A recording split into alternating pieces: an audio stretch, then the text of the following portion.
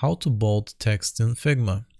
To show you this, let's create a text box first, and the fastest way to do this is by typing T on your keyboard until your cursor looks like this plus sign. Now we can just click anywhere on the screen like this, and let's type in our text.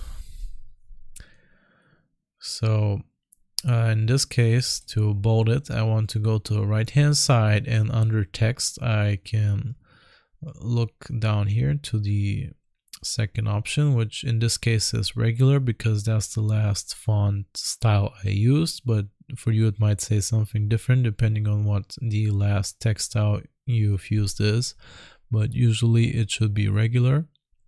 So once you click on this drop down here, you can see all the different options, and here it is. We can go with bold. Now sometimes the font you're trying to use doesn't have this bold option, which in this case you want to go for a font like Inter in this case, which has a lot more options than just the regular one.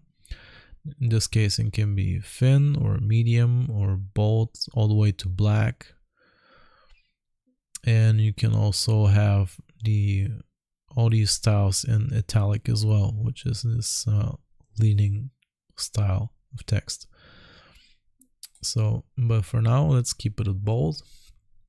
And that's how you bold text in Figma. I hope this was useful. Remember to like and sub, and I'll see you next time.